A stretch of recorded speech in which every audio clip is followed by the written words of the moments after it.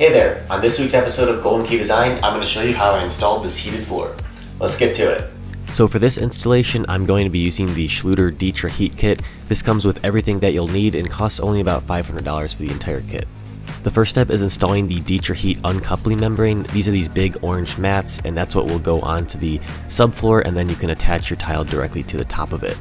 The key feature of this membrane is that, unlike Durock, it uncouples the subfloor from your tile install, and that way if your subfloor moves, your tile won't move and it won't be prone to cracking or the grout having to crack as well. Also, these Ditra Heat mats have the studs on top which allow the heating cable to sit inside of nice and secure, and that way it's not moving all over the place while you install your tile. The way you install these is by using the Schluter All-Set, or you can use any unmodified mortar, and you're going to first burn it into the plywood by using the flat side of the trowel, and then you can come back with the groove side to create those grooves, and then you can put the membrane on top of that. And you're going to want to apply pressure to make sure it fully sinks all those ridges by using a float, or you can just use your body weight and just kind of walk over the mat like I did. Alright, it's now time to start laying out our heating cable. It's designed to go perfectly in between each of these studs so it's held down in place. There are a few rules to keep in mind. You want to stay about 7 studs away from your toilet flange, as you don't want it to melt the wax ring.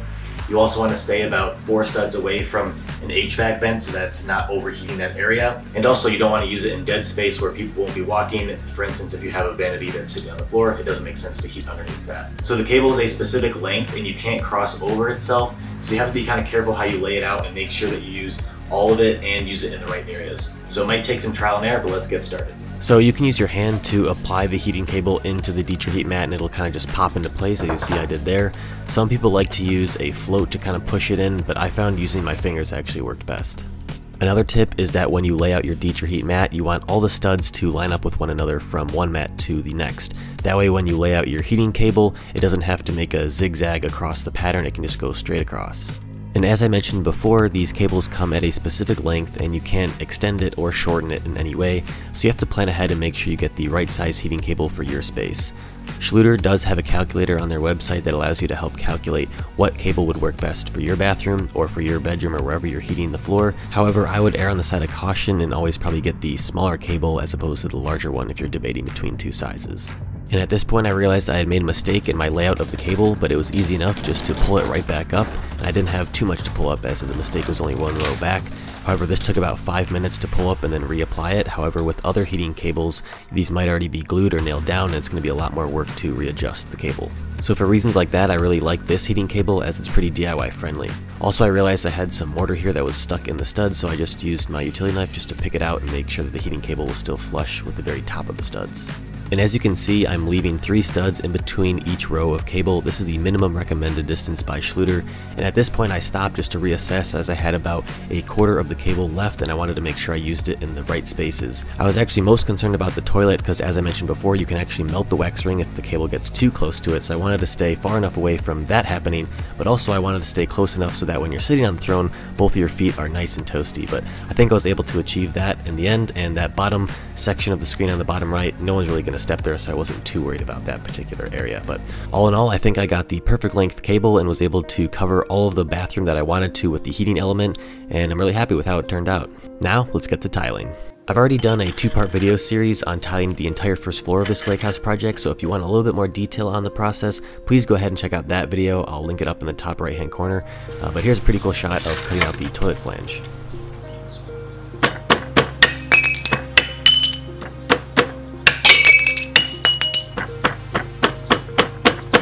After knocking those off by hand, I came back with the angle grinder to clean up the edge. However, the toilet ended up covering up most of this cut anyway. Then I went ahead and pre-cut all of my tiles. I basically dry fit them in the room, and I find that this is the best workflow to make sure that everything's already ready to go when you mix up your mortar and you're not waiting on cutting tiles while your mortar starts to dry out. Then once all of those were cut, we could finally get to actually mixing up that mortar and start to lay tile. As you can see, I am burning that Schluter All-Set into the Ditra Heat, filling in all those gaps and basically getting a flat surface. Then I came back and added some mortar on top of that to then create the grooved surface to then lay the tile on. Here you want to be a little bit careful, as you don't want to damage the heating cable with your trowel, as it potentially could cut through the cable. I was pretty much just using my trowel as normal and I didn't have any problems, so as long as you're not extremely aggressive, I don't foresee it being a problem for you. And as you can see here, I'm cleaning up all that mortar on the underside of those tiles, as at this point I wanted to move to the left side of the room and stop going down onto the right. And you just want to make sure you clean up all that mortar if you are going to stop in a particular area, because you don't want it to build up and harden, and then when you go to lay your tile down the line, it'll cause a lot more problems. So just a heads up there. I'm also probably going to get a lot of comments on why I didn't use levelers here. I normally do use levelers, but with this particular tile, I found that it was just easiest to do by hand and by eye, and I got pretty good results. So I don't think levelers are needed in every case. Sometimes with wall tile, it's a little bit more needed, but with this floor tile, it wasn't too bad. Now the heating kit comes with 2 temperature sensors. As you can see, there's one on the left there, that black wire. You want to put that in the middle of your row so it's getting an average temperature of the heat around it, and this is what helps to signify whether the floor needs to be heated or needs to be turned off. And here we realized that we put the wrong tile down, so I just was able to pull it back up. Luckily we found it pretty quickly while the mortar was still wet, put it in its right position over on the right hand side, cleaned up the mortar, and went back to the left. So even if you pre-cut all your tiles and lay them out perfectly, you are going to make mistakes, and they're pretty much inevitable. Everyone makes them, so you're not alone.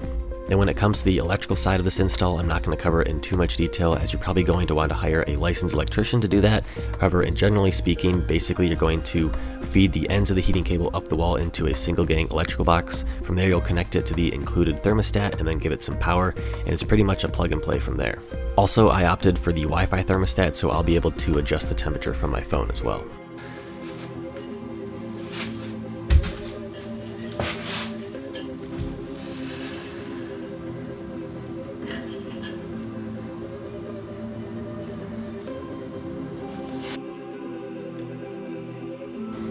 All done. All right, you can clean up, right?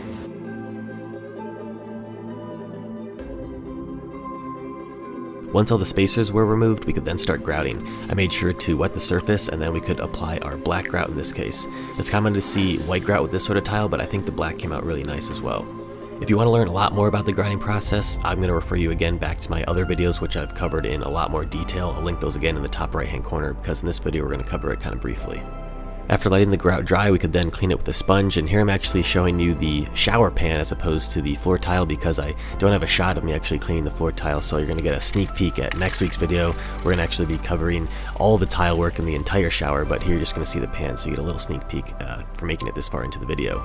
Once that was clean, we could then install the HVAC vent, and then I also installed the thermostat into the single gang outlet, as I mentioned before.